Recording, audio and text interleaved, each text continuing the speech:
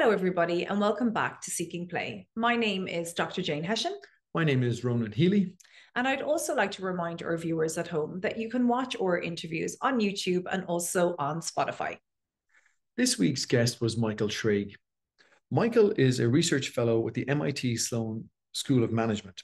His research, writing, and advisory work focuses on the behavioral economics of models, prototypes, and metrics as strategic resources for managing innovation risks and opportunity. He's an author of the award-winning book, The Innovator's Hypothesis, another book called Who Do You Want Your Customers to Become, and a seminal book for us, which is called Serious Play. And his final book, and most recent, is Recommendation Engines. Now, having rewatched Michael's wonderful interview, we have picked out 3 quotes that we would like to share with you that we really enjoyed. As you play, you are discovering aspects of your environment and yourself. The great insight I took from writing Serious Play was that you can't be serious without playing. Without play, you don't know what the real parameters are. Play is the best of both worlds. You get intellectual stimulation and emotional stimulation, which creates more accurate situational awareness. Now, having watched the episode a number of times, we picked out another quote because we felt that it really reflected the kind of spirit of having these conversations. Michael said that the best scientists and engineers at MIT that are decades older than me are as playful as any high school students. And as I said, we think this kind of is a nice reflection on partly the need for this podcast to highlight that to be described as playful in the workplace, it shouldn't be a stigma. It should be seen as a strength. We just don't see that a leadership strength, the many attributes that are kind of pointed out on a day-to-day basis. You'll see it on LinkedIn, and you'll never see playfulness as one of those. And we just think Michael captured it so perfectly. We had a wonderful time having a conversation with Michael. Again, like everything, we'll link books and publications in the show notes. But for us, Serious Play is something you really have to go and read. Enjoy. Thank you, folks. Bye, Take folks. care. Bye. Michael, you are very welcome to the Seeking Play podcast. Thank you so much for being our guest today. We're very excited to talk to you. So thank you so much again for taking the time to come this afternoon. I'm flattered and nervous in equal measure, but it's a pleasure. As we are too. So that's okay. You're in good company. Michael, I am going to take you back to your childhood, and I would like if you could share with our listeners, what were you like as a kid? So this was the question that most frightened me. It's not like I'm seeking to black out or minimize or marginalize my childhood. It's just that I'm biased. You'd be better off asking my parents or my friends or my sibling. I recall being a child with a lot of energy, a sense of mischief. I did not like being told what to do. I was very, very curious.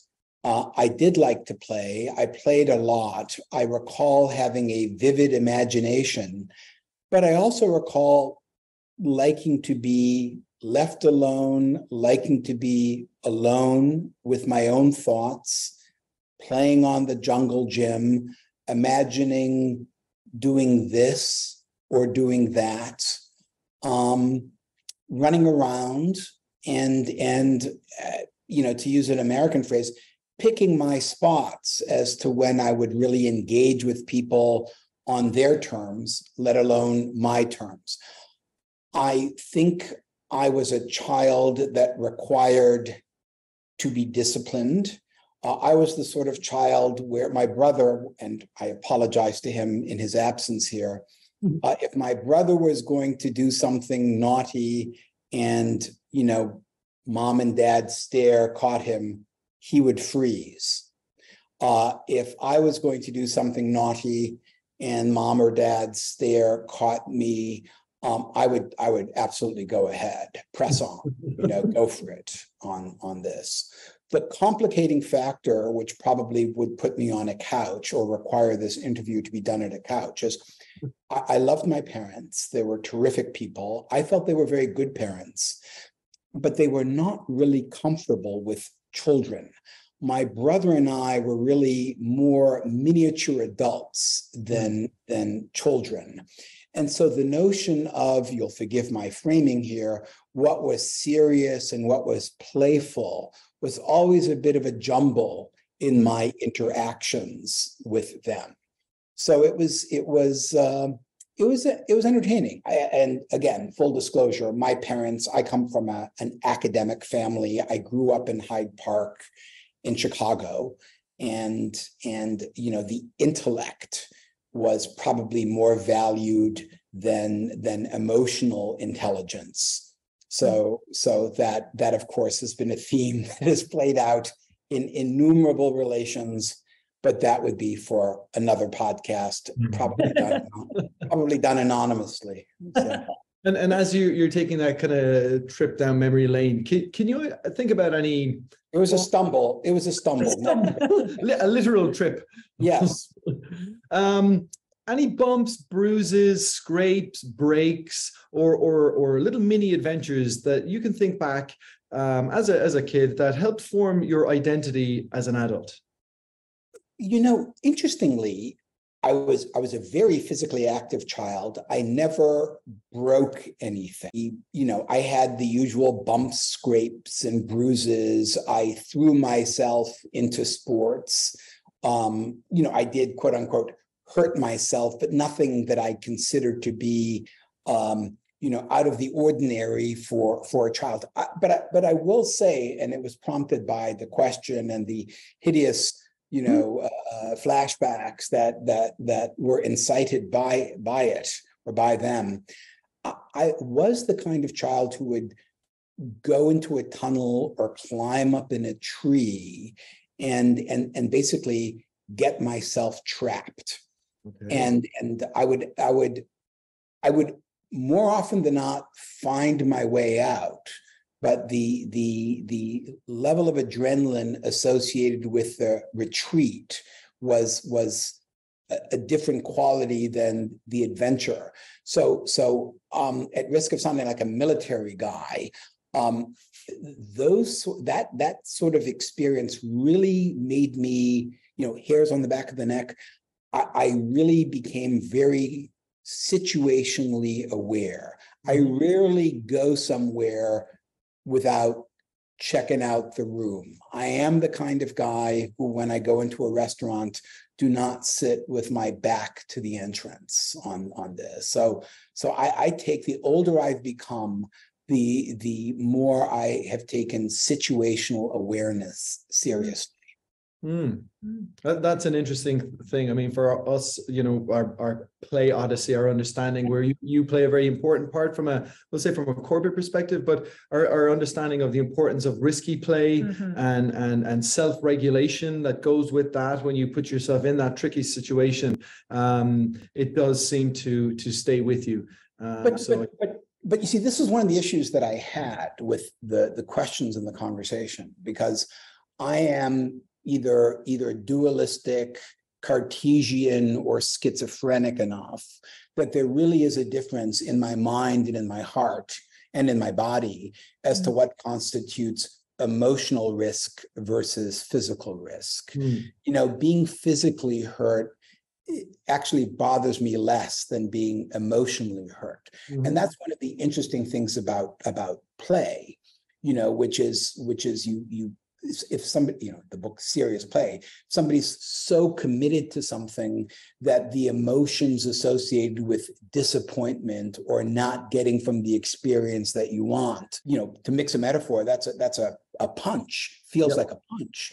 Whereas there are other times that you feel something bad, you're hurt physically, but emotionally it has minimal impact. Really, all you're feeling is the physical pain. And the issue is physical pain management, not emotional hurt. And hearkening back to the original childhood question, I find physical pain way easier and more enjoyable to manage than the other kind of pain. Mm-hmm. So obviously keeping on track with, play, can I ask you about what adult playfulness would mean to you, Michael? Well, actually, I'm comfortable connecting it to childhood play. I mean, that I think there are two things, and it ties into the theme of situational awareness.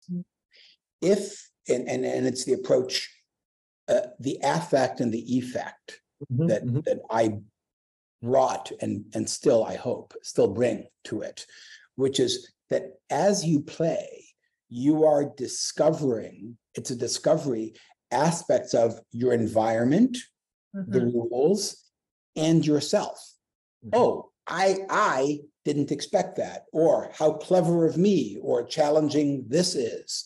So I think there's a different level of emotional maturity and intellectual maturity and engagement. But I really do see a very interesting duality between play as a discovery process and play as a construction or making process. And if you do it right, the motto of MIT is mens at manus, mind and hands. If you do it right, you're discovering as you're making, and you're making as you're discovering. And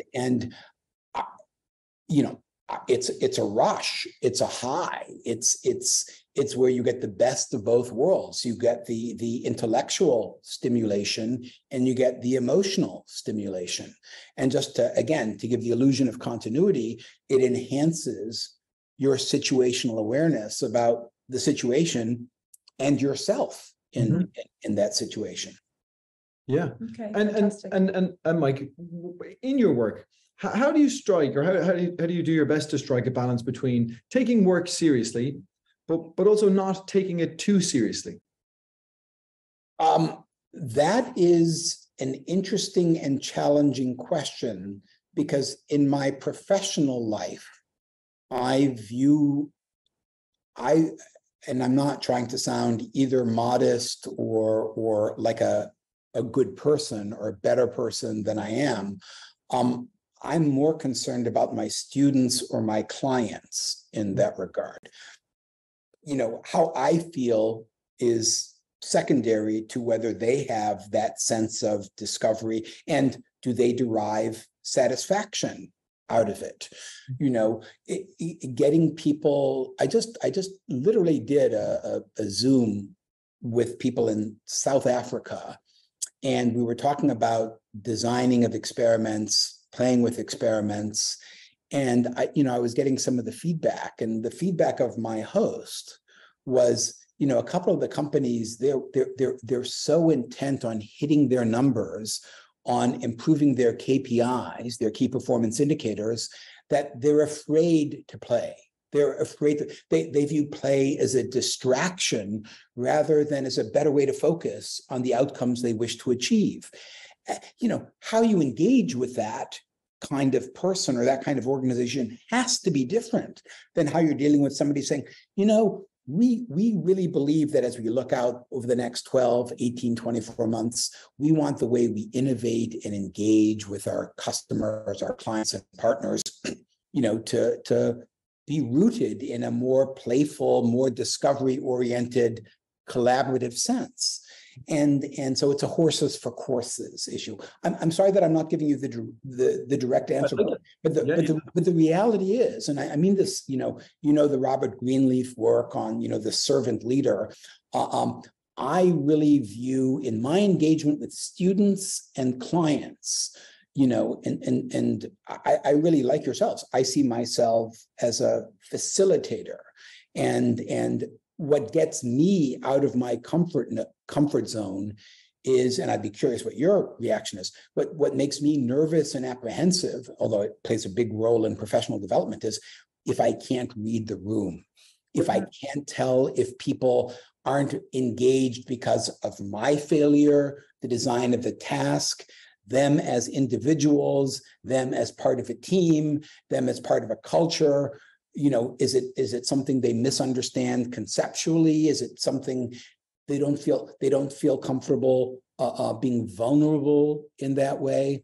One thing I should say about my background, which is, sorry for going on, but one thing I should say about my background was when I was in high school, American high school, 14 to 17, I mentioned I'm from Chicago. I was very interested, in improvisational comedy, the Second City. I loved improv. It was creativity within structure. I didn't like being on stage, but I did like coming up with the first line, last line, the props to be used. How do you create an environment and a set of interactions that on average will that will bring out the best in the actors and make the audience feel more comfortable participating? So as you can see now, that the more I'm talking here, it's become clear that how do you design these things becomes more important. What's, with apologies to Roger Martin and Herb Simon and the quote design thinking crowd, what is the design for in the moment? What is the design for the next moment? And how is that a subset or a derivative in both the calculus and the chemistry sense of the word of what we're really trying to accomplish? And again, it's not about me, it's about them. When I'm working on my projects, I can be about me until the cows come home, as my wife and colleagues will tell you. But in an educational and facilitative environment, I really want to be as sensitive and aware as possible to what's best for the people I'm working with or for. That's wonderful to hear. And I would say, again, speaks to, again, it's about treating the playful emergence that's happening seriously. So again, serious and play, inextricably interlinked. And I think some of the best work we've done, maybe in a more service design. So like we're trying to map blueprints and journey maps. Right.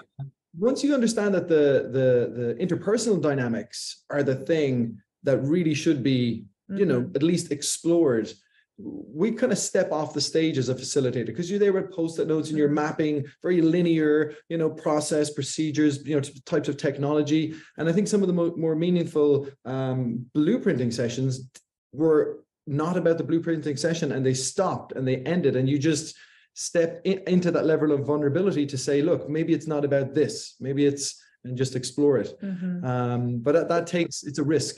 You're identifying what makes what we're doing so difficult, because you really do want to have an effective outcome, but the affective process sometimes is a spice, sometimes it's an ingredient, and sometimes it's the whole meal in that regard.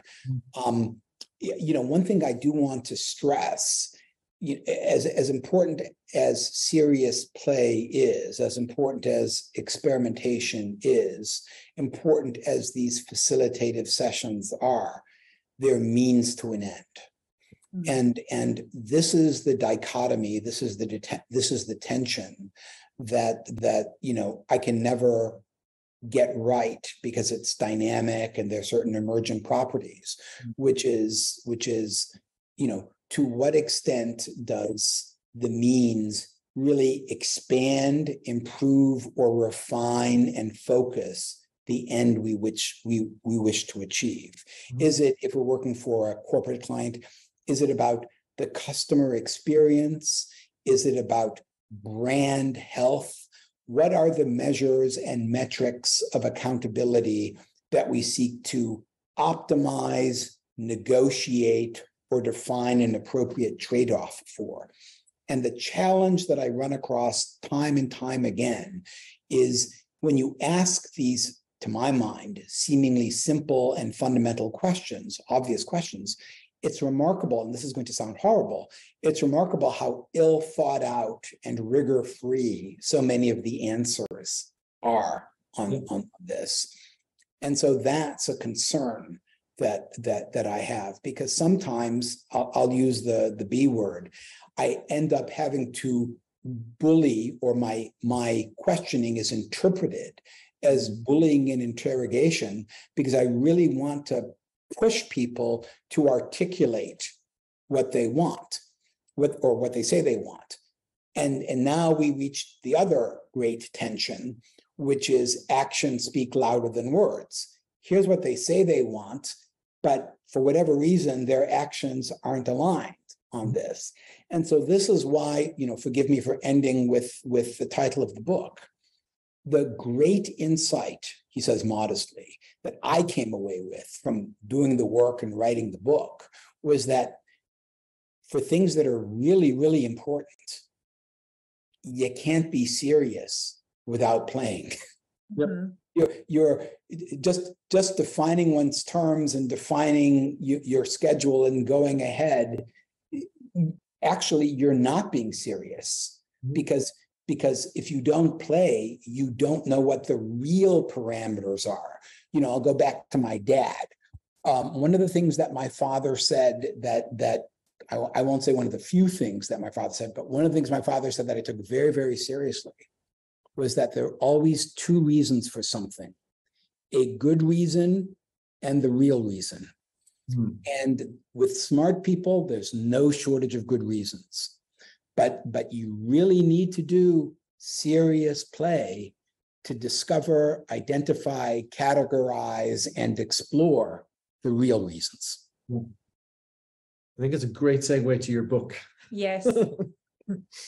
Okay. So, Michael, your book, Serious Play, How the World's Best Companies Simulate to Innovate, was published 23 years ago. It is one of the most influential books that shaped our appreciation of serious play, and we really do consider it the first book that anybody should read if they are interested in serious play. You're very kind. Devotees of Edward de Bono might disagree, but I can live with your kind. So we're just pandering. We do this. I can live with that. I can live with it. Yes. So, Michael, can I ask you, how has the meaning of play changed since you wrote your book? Well,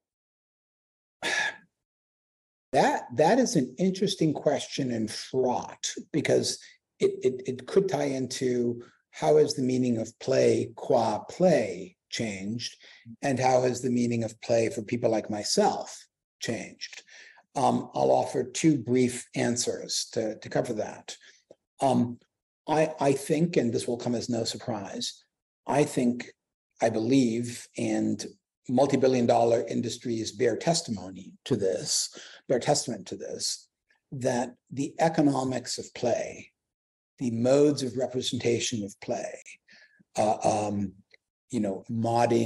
Minecraft, the digitalization of play and environments and tools and platforms has really changed the boundaries of what we can discover. What we discover in the digital world is different than what we can discover in the physical world. And when you begin to throw in things like, forgive me, generative AI and large language models and DALL-E, our imagination's ability to play and discover and build representations that we play with and play for has been transformed. So I believe the technology, the infrastructure, the ontology of play itself has been changed by the tools. I mentioned as a child, I loved sports. The notion of play with a ball is different than the notion of play in a swimming pool or in the water. So what are the ways are we playing quote unquote for fun? Are we playing to win?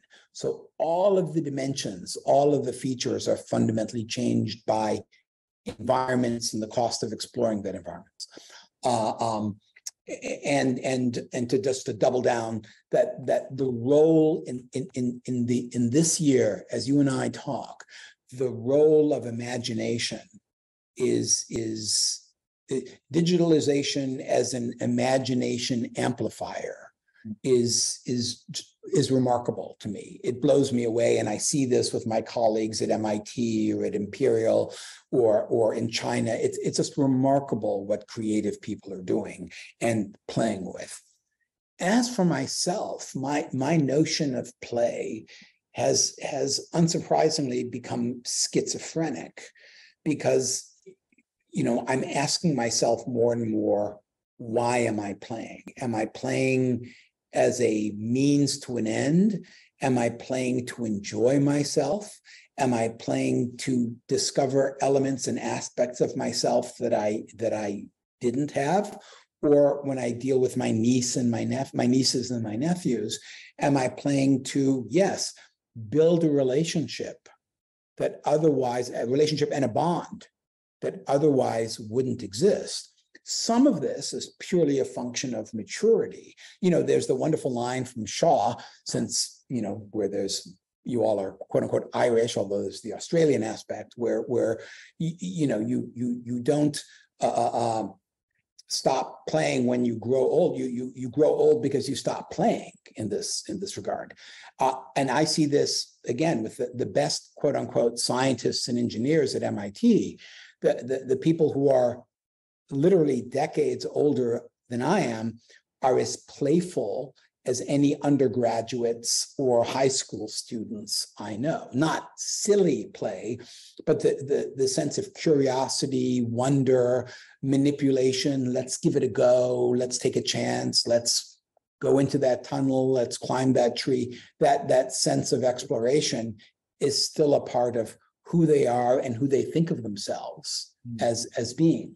So the real way play has changed for me, it allows me to discover aspects of myself and people I care about and people I don't care as much about differently. In my professional sphere, and again, my apologies for the length of this answer, but I blame you people for asking these questions. When we look at the professional aspects of these things, what the meaning of play has changed because I now can be more focused and fine-tuned about, am I playing to expose and reveal a vulnerability, or to make it easier for people to deal with vulnerability, to protect themselves? Am I giving them a shield? Am I giving them guardrails? What does safe play mean relative to risky play? And I have to become more self-conscious and self-aware about their perceptions of these things. And we're back to your facilitated empathy. But the bandwidth, the tools, the technologies for doing this have fundamentally changed. To make a vulgar but relevant comparison, it's the difference between using an X-ray and an MRI scanner. For example, the bandwidth, the level of resolution, the granularity, the ability to take a snapshot or a snippet of a process is easier, simpler, and clearer. And I'm challenged to take advantage of that. Sorry. Please don't apologize for these. No. We're just bathing in your intellect. That's what we're doing. Yeah. Again, we're pandering, and we're also pandering again. So I apologize. Yeah. You're not kidding about the pub metaphor, because I would be having a drink at the every time the word pander is mentioned. Drink. It's a drinking game. Yeah, for context, for listeners, Michael was very kind to saying, look, what are we aiming for? And we just said, we're just in a pub. We're just having a chat, a little chin wag in a pub. So, and again, no need to apologize for these wonderful answers. No. So if your conception of play has changed, has your conception of serious changed in the last 20 years? What you would term to be a serious emotion? Yes, but that there's a subtlety and a nuance there, because I always considered myself quote unquote serious. All the jobs and responsibilities I had, I considered to be serious. But I think, in the pandemic was a great highlight of this. You realize, depending upon the choices that you make, and I'll give you a good example in a moment, that you really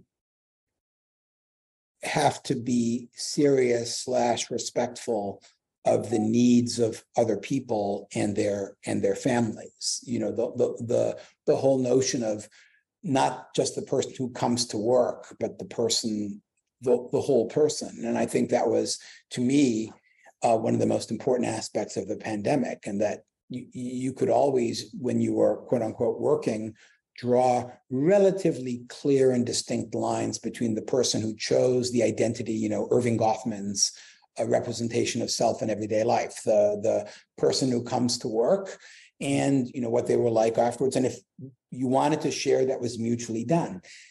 Now everybody, you literally saw where people lived, their animals, their kids, etc.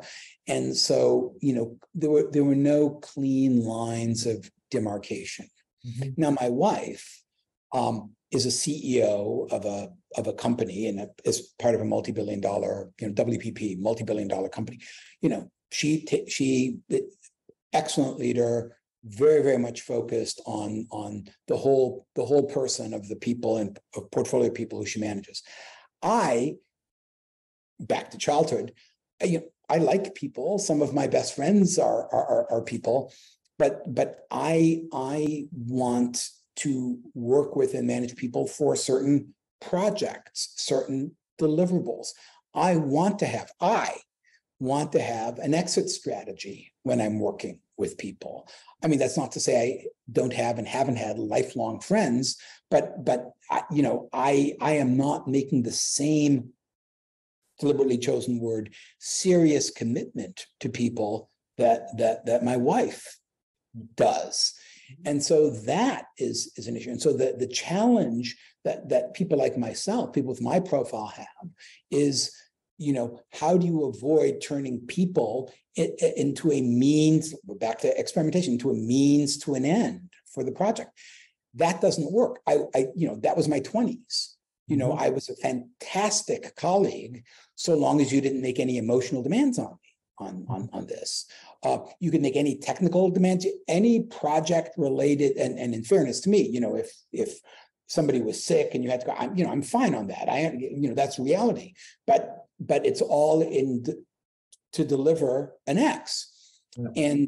But once the X was delivered, it became an option how we proceeded on this.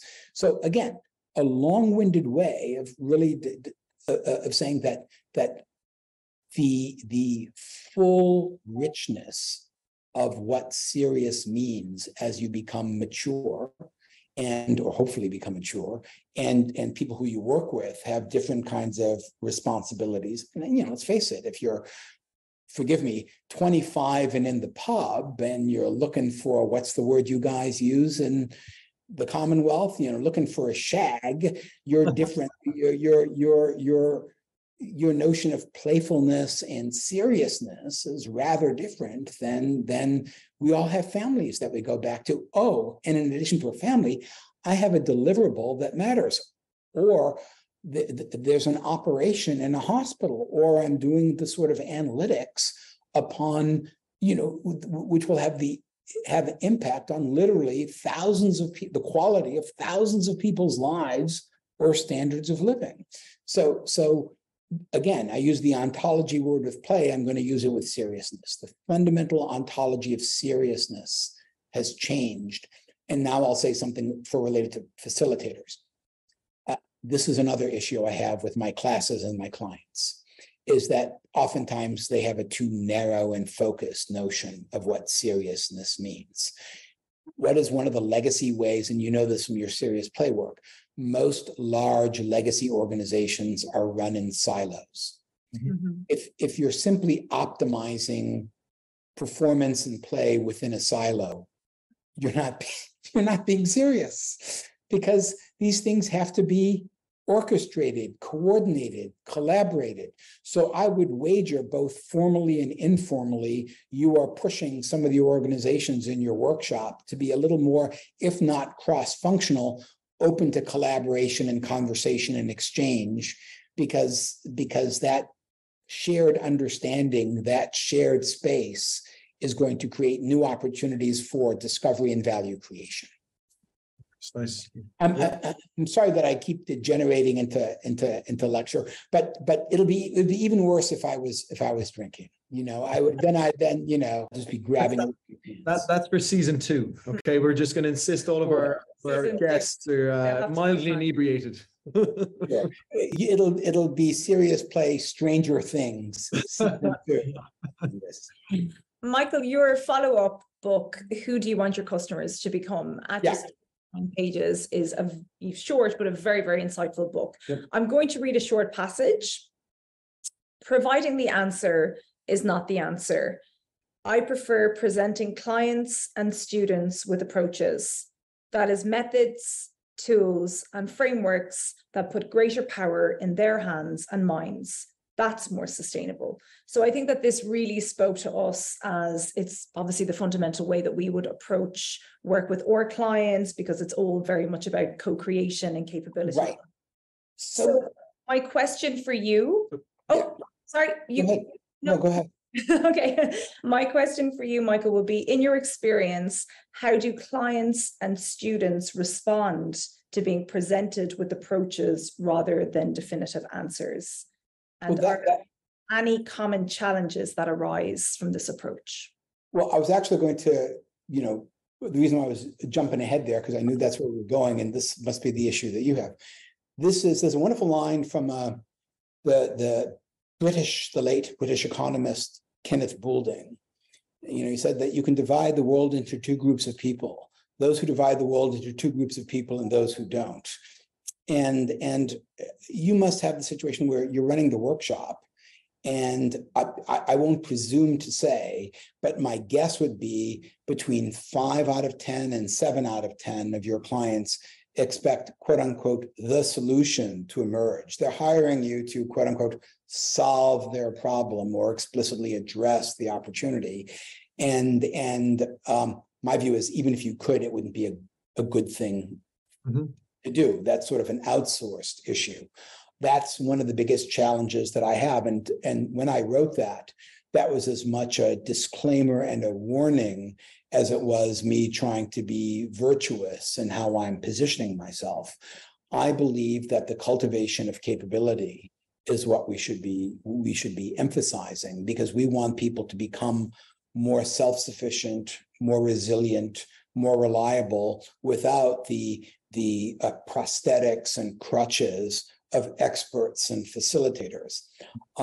I get enormous and have gotten enormous pushback when I talk about executive education as not about being the transmission of expertise, I have expertise, how do I better transmit it, versus the cultivation of capability. There are a lot of people who come in and say, solve my problem. Doctor, it hurts when I do this. Don't do that. That's the joke.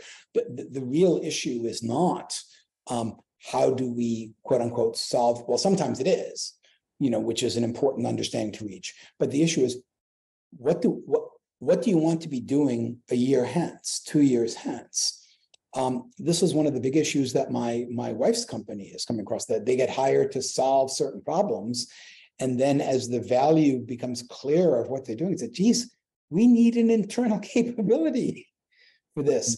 But none of the people that they've hired or trained or recognized and awarded have that.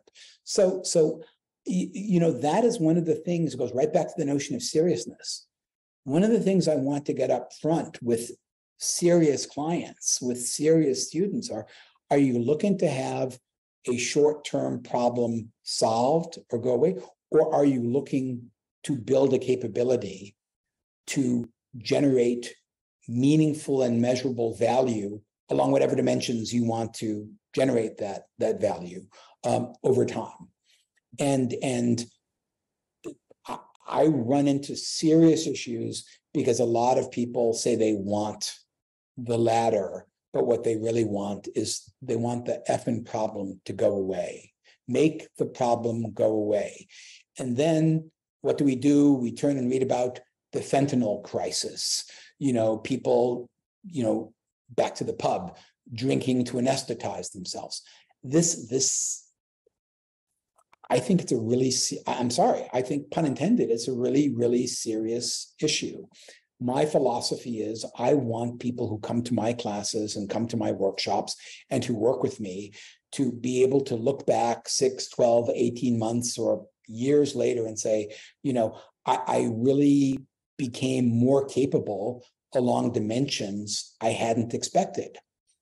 The flip side is you also want people to say, I went to them and he, she, they helped solve our problem.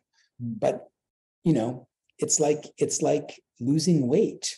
You know, people follow a diet, they lose the weight, and you see them 2-3 years later or 6 months later, and did you really solve the problem? Mm-hmm. I would say no. Mm-hmm. And I'm sorry to be so depressing, but this is the antithesis. No, I love it. That's it. I absolutely love it. This is exactly like we have on our website, you know, we help people solve problems only because if we didn't have that, people would just see Lego and just go, what do exactly. They do?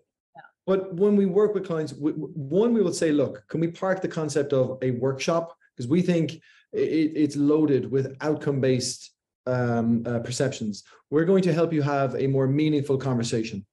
And because if it's a conversation, you should treat it lighter, but it will create particular affordances. So again, you're talk of like play, creating essentially affordances. I can live with affordances. You can live with affordances. I'm with that, sure. And then you know, and we would say being playful creates social affordances. Again, back to identity, seeing people in a different perspective, seeing yourself in a different light. But then so much of the work we'll do is reflecting on the workshop or the conversation. How can we support you between the next conversation we might have in a quarter or 2 quarters?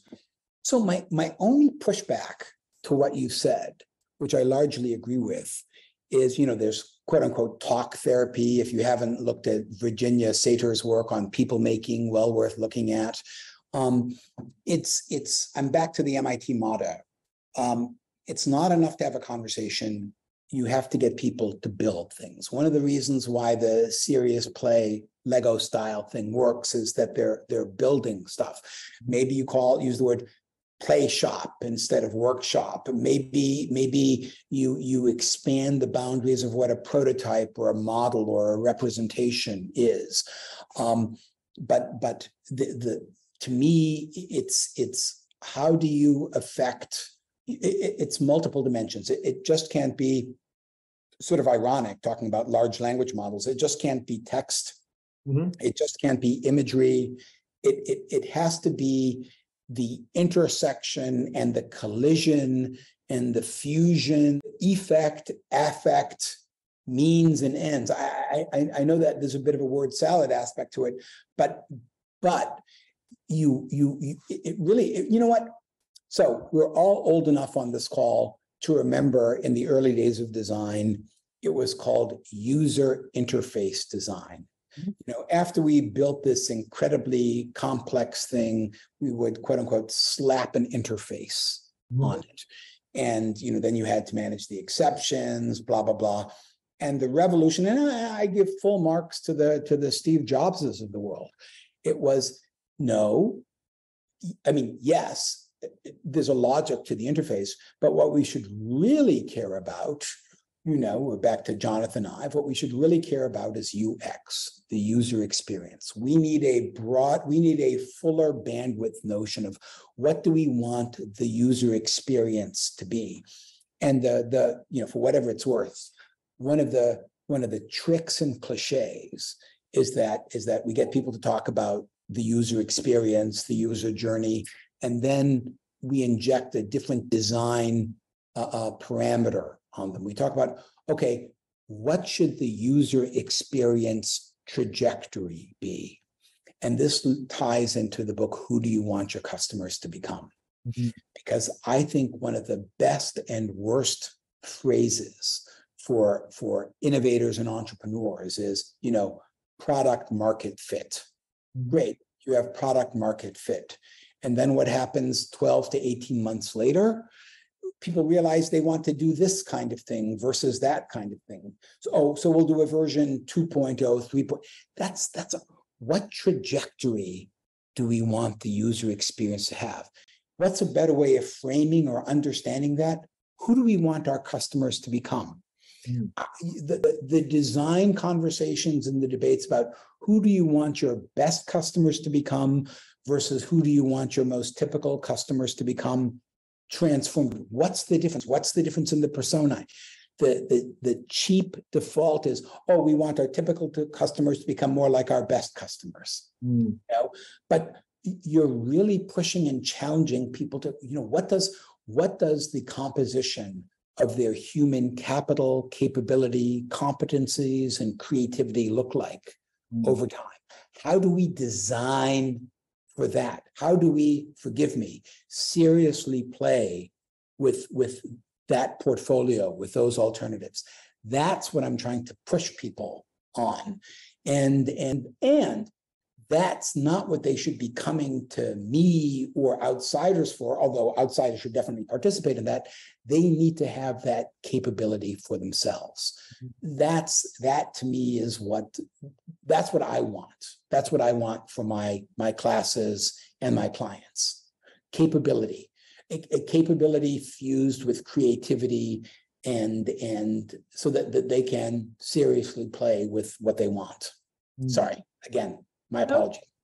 Don't apologize. And I think, so again, perfect segue into your book. Like, who do you want customers to become? Are we reading too much into this, where there's a sense of process philosophy? So you're not necessarily specifically looking at like a fixed, rigid solving for the immediate in terms of your customer. Is there more of a processual, or am I just going to shoehorn? Absolutely. Okay. Absolutely. And this is where you know, there is, let's be honest on this. This is one of the tensions. We talked earlier in the conversation about silos. We could talk about process. I had, when I was younger, fairly serious chops in OR, operations research, what the Brits call operational research, and what's the gold standard and the holy grail of OR and process? Optimization. How do we optimize the process? How do we optimize the silo? That's the wrong thing to be optimizing. You don't want to optimize the wrong process, or you don't want to optimize the wrong process too soon. Yep. That's the difference between, and this, by the way, we're back to digital. There's a difference between optimizing a process and optimizing a platform.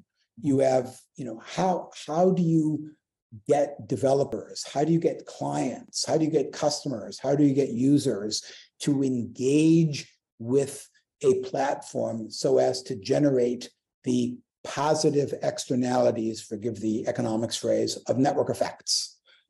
That's what gives you a TikTok. That's what gives you the Amazon recommender system. That's what gives you Google. That's what's beginning to give you ChatGPT with RLHF, reinforcement learning, human feedback. How do you create these virtuous cycles for growth? So it's not just how do you design a moment in time, it's how do you design and enable a dynamic. And that's, when I did my work on research on you guys, clearly that's what you're interested in promoting, because we're not just interested, as important as moments in time are. A movie is not, we're back to 24 frames a second. It's not just, we'll look at these individual photographs really quickly. There's a flow involved. There's a flow involved. And there's an experience of being a part of that flow. What do we want that experience to look and feel like? How do we design for that? And that's what I think is so great about the issues that we're discussing here, because you can't do that without seriously playing. Yeah. You can't. Yeah. And okay, that's wonderful. I literally was wondering, like, are we just shoehorning process? Because it does speak to the way we view, again, our transition from the word workshop. It just feels kind of static and rigid, whereas a conversation is more fluid, and you're going from one conversation. Not to say that, and I think partly as well, people thinking if you're having a conversation, you don't use your hands. I think we're believing that conversations are you can build and create whilst. So I'm interrupting, and I'm going to give, keeping in mind that free consulting is worth what you pay for it. You see, I think the real reason why you don't like using the word workshop is that it's a legacy word that builds up the wrong expectations and has certain things approached to it. So I did work with a magazine 20 years ago, and they talked about a retreat, organizing a retreat. And I said, with tongue not completely in cheek, no, you guys are thought leaders. You don't have retreats, you have advances. And so that's what they called it. They called it the advance.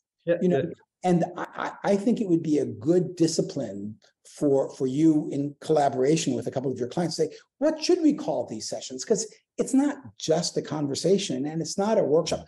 Play shop, was something I coughed up like a cat in a fur ball, but there is something about the dynamic and experience about what you're doing that you want it to have a twofold impact.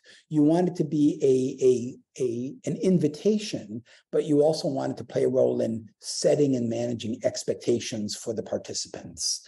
And a workshop, it's like going to class. Yeah. You're going to be sitting at a desk, you're going to be taking notes, and somebody at the front is going to be with a whiteboard or a blackboard or a PowerPoint or Keynote is going to be giving a talk on this. Yeah. And they know this from universities, because if you're at an Oxford, if you're at a tutorial session, it's different than a seminar, is different than a class. So I think it probably is going to be worth your while to do that review and say, what do people really get out of this? How do we name it differently? Let's commit to, nomina sunt realia, the way it's named shapes and influences the reality that's experienced. Forgive my lecture. I'm just totally defaulting into lecture mode. And I think we've got some homework. Yes, we definitely do, and some research. No, but I, wholeheartedly agree. I definitely, because I think a lot of people then have expectations about a workshop. Yeah, it's so loaded. Definitely, yeah, it is loaded for sure. Okay, I am going to move on. You're up. I am going to move on to your third book, The Innovator's Hypothesis: How Cheap Experiments Are Worth More Than Good Ideas. Right. So obviously it provides advice for hypothesis-based iterative learning. So I would like to talk to you a bit about and ask you to explain the 5 by 5 by 5 matrix. Oh gosh. Okay. This ties into the thing I was doing in Cape Town and Joburg, by Zoom, literally the other day. Quick bit of background, and I will do lossy data compression on this. So I was doing a lot of work with organizations on design stuff, prototyping. And some of my clients and classes were saying, well, this is great, but we don't have that many designers, and the designers are sort of hived away. We need things that the entire organization can be a part of. But Michael, it can't be too expensive and too risky, and it can't be too sophisticated. So you want something quick and dirty? Yeah, sure. So I was into rapid prototyping, and the insight that I had was that a prototype is a hypothesis. Okay, so let's flip it. Let's focus on the hypothesis as a unit of analysis. And there was a pathology I observed in virtually every single organization that I worked with. And then it goes back to the nomina sunt realia issue we just discussed a moment ago. And that is, most organizations say they want good ideas. Give me a good idea. I want a good idea. By the way, one of the best brands in the world, it's a good idea. Who wants a mediocre idea or bad? Good idea. Well, good ideas are good. It's a tautology. It's an identity. It's not an insight. But what do we invariably and inevitably find 30, 60, 90 days after we all agree that this is a good idea? It seemed like a good idea at the time. And the opportunity cost, the discovery process associated with realizing actually it's not that good of an idea means that you need a different unit of analysis. So I literally say to organizations, wherever you see the phrase good idea, do a global search and replace between good idea and testable hypothesis. Because if you cannot transform your good idea into a testable hypothesis, it's not a good idea. And you don't have to take my word for it. Just look at the history of science. So, there's a real world. Now, but here's the fundamental difference. In science, a hypothesis and an experiment is a search for truth. In business, hypothesis and experiment is a search for value. Now, truth and value are not enemies. They're not inimical to one another. They're not opposed, but they're not the same thing. So your design sensibility for a hypothesis and experiment to discover, seriously play with value creation is different than, quote unquote, the truth. And that was the overarching organizing principle. The 5 by 5 was a cheat. It was basically saying you give 5 people no more than 5 days to come up with a portfolio of 5 hypotheses and 5 experiments. No experiment can cost more than $5,000 or take more than 5 weeks to run. And you have to do a back of the envelope calculation that shows it'll generate $500,000 or $5 million worth of euros or pounds of insight. And it's not like I love the number 5. It was altogether now design within constraints. That's all it is. It's a design within constraints. I've had organizations do 3 by 3s, 4 by 4s, 7 by 7s. But the key is the cultural, organizational, and operational transformation is that you get people thinking in terms of testable hypotheses, and I don't mean to slag on the Germans, but when I did this with German companies who shall remain nameless, one of the real pushbacks were the kind of experiments and hypotheses they wanted to do would be back to the original conversation we had about 30 minutes ago, they wanted to solve the problem. Germans want a solution, a precise solution. Saying that's too expensive, that's too comprehensive. Yes, we'll get there. The issue is, what insight can we generate that buys us a lot of risk reduction and visibility into the opportunity and to how we can scale these things? So the purpose of these experiments is to generate actionable insights that scale. And these insights give you unexpected clarity that matters, because if it's expected, what was the effing point? And if it doesn't matter, it's at the margins. So you don't need to do the experiment on these things. I would argue that these are all very simple, fundamental issues. But when people have been raised in an organization and are acculturated in certain ways, they don't want to be seen as taking the shortcut. They think that the experiment might fail. But no, it doesn't fail if the value of what you've learned is more than the cost of the experiment. I bet you have been in the room when you facilitated this and somebody shows the prototype and you realize that's exactly what we don't want to do.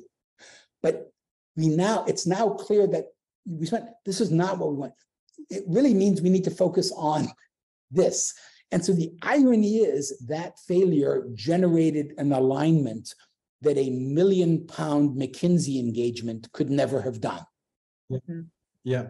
Again, I'm going on here, but these are the kinds of, and I'm picking this word deliberately, experiences that I've lived with. And just to give the illusion of consistency here, that if you do the 5 by 5 right, it affectively and effectively is a serious play exercise. Mm-hmm. It's not a production methodology. It's a playful insight. It's a pig, playful insight generator. Mm-hmm. How about that? There you go. Very good. Did you just come up with that? Do we have an acronym? Yes. My mean time to acronym is astonishing. Wow. But I would say that having read your book, and we would, again, oftentimes it's more of an ongoing relationship with clients. They would negotiate us down to go, okay, it's a 1, so it's 1,000, and it's 3 right. people over 8 weeks. But it's interesting going through one of our needs to be rebranded, but conversations and getting to see the creativity and the quick prototypes that you can build. People will come out the other end and go, you know what, now I get prototyping, let's bump up, let's go to 2 or 3 or 5.5. So and then we're just running, like you said, and then oftentimes we're really trying not for one test but multiple. So if you want a portfolio. Absolutely. Exactly. So it's funny because this, as you've pointed out, the books that you're citing, I wrote over a decade ago. And I'm working on other things. And one of the interesting feedbacks I got is sort of like the mirror image or evil twin of what you've just discussed, which is we're trying to encourage people to be more experimental, playful, innovative, etc. And then the pushback you get is, well, how do we know? How do we know? And so the most recent work that I've been doing with MIT and others, through MIT and others, has been on key performance indicators. How do we measure these things? And I think one of the really, really interesting opportunities and challenges you face, and given your background and what I saw on LinkedIn, service experience, whatever, service design, which is, what are the experiments we can do that might boost the CX rating, that might boost the CSAT, that might boost the NPS? What are the ingredients? Use the metric not as a driver, but as sort of like the pole of a magnet to help organize the filings of how people are trying to affect experience. What aspect are we trying to improve referrals? Are we trying to promote more of a DIY capability in this regard? So that and this is one of the things I've learned in the last 3 to 5 years. How do we leverage metrics that matter to be part of the organizing design principle for prototypes and experimentation? And where did I learn this? Because I had a couple of clients say to me, yeah, I see the 5x5 is interesting, but what we really need to do is improve this aspect of the organization. Help me with this aspect of the organization. And so, lazy bastard that I am, I said, let's do a hackathon / 5x5 focusing on that aspect of the organization. And guess what? People stepped up on this. And just to close the loop, one of the most interesting phenomena that I observed, particularly in well-run companies, is that these teams would demonstrate their experiment, their approach, their model, their hypothesis to top management or the team of top management. And the top management said, well, I see why you did that, but couldn't we also do X? And actually, you could do X. The team hadn't thought about it, but actually X would make that much better.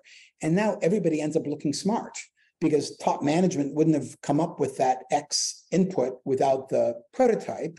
And now the team is thinking, actually, top management kind of knows what it's doing, because not only do they get what we've presented, they've come up with a constructive way of improving it, which brings us right back to your framing. It changes the conversation that the innovators within an enterprise have.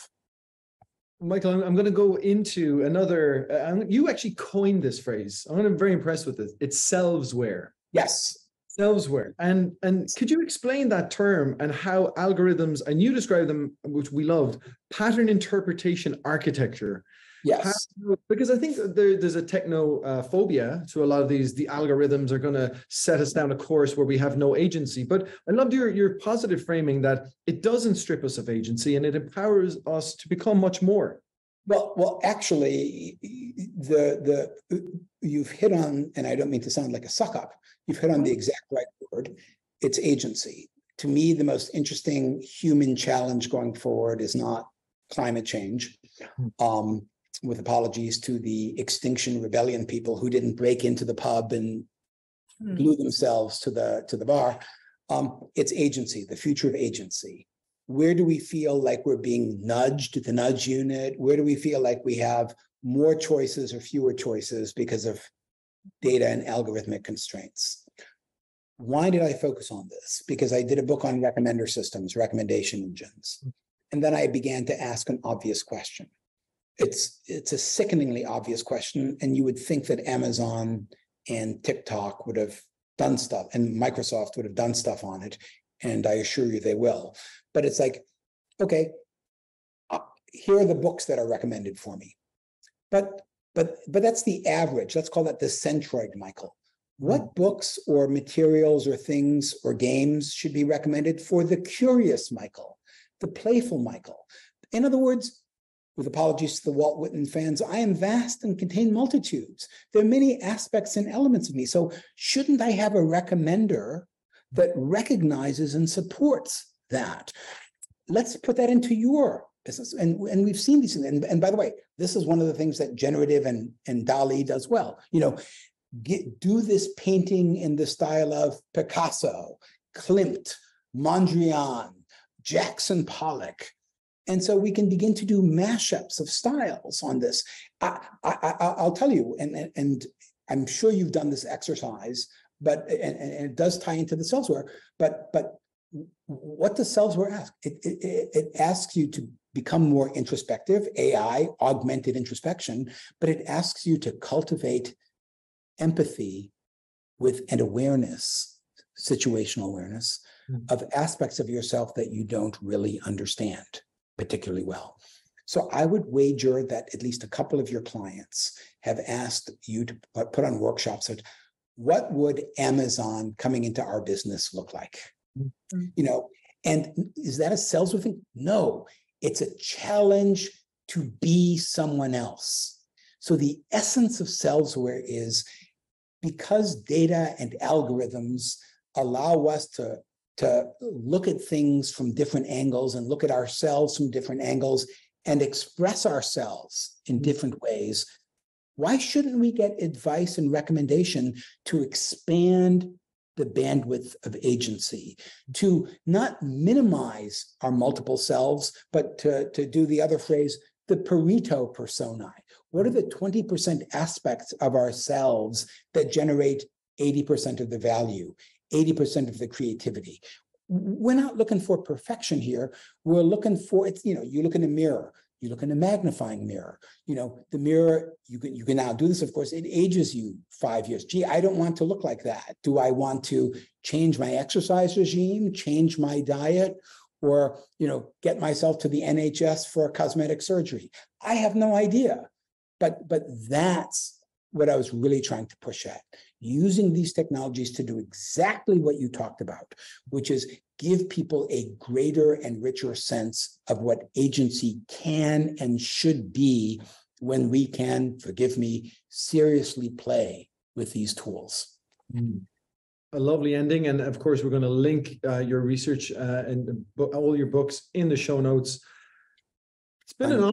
I mean, you really are one of the key metrics for us to say. I just hope it wasn't too painful. I feel like we've been soaking it all in, and your students are extremely fortunate. May I quote you on that? You may have more credibility in that than that. My view is that I think I'll look better when you edit the transcript. Again, I admire what you all are doing. I hope this wasn't too painful, but no, total pleasure. It really was for me. It turned out to be less painful than I thought. Although I still am going to get a drink after this. Yes, so. and us too. I think we all deserve it. It's Friday. And our listeners. Let's end on that jovial. On that jovial note, and should I see you guys over there, I will spring for the Guinness or alcoholic beverage or non-alcoholic or the mocktail. We will always drink sensibly. Of course. Great. That's again, you've identified a fundamental difference between us on this. Cheers. Thank you so much. Bye-bye. Take care.